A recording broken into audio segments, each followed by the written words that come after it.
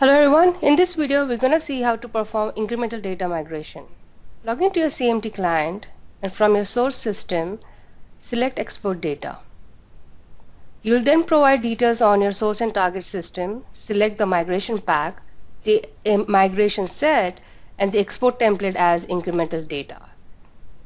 Hit next and then you'll provide the incremental data start and end date here.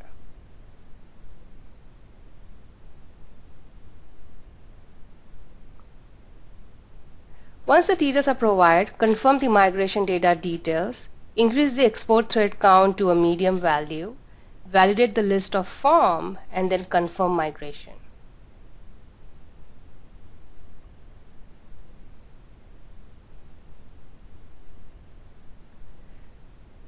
Here it will open the migration job which is now ready to export. Validate the details of the list of form part of this migration and click Start Export.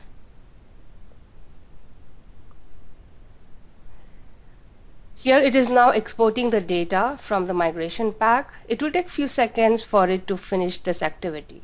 On this screen you can see the list of different form part of the migration, the status, if there are any forms which are failed or skipped, and the current form which is in progress of the migration.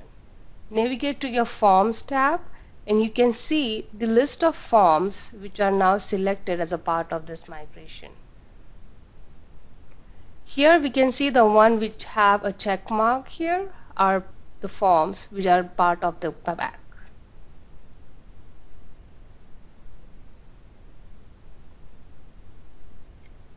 Once the export is completed, you'll get a confirmation message. Hit OK and then validate the migration export package. Review the summary and then go back to the migration job.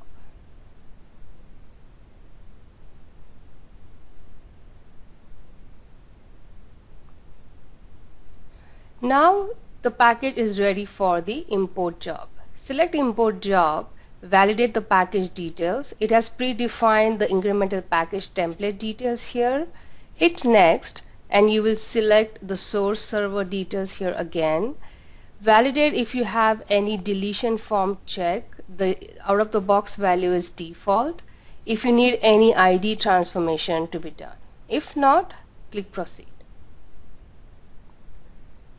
Now hit start to start the import package. As we saw on the similar previous screen, the import activity also takes few seconds or minutes based upon the package size. You will be able to see the migration job details on this window, the total number of forms involved, if anything is successful or if anything got failed, and the status. You'll get a confirmation once the import is completed. Thank you.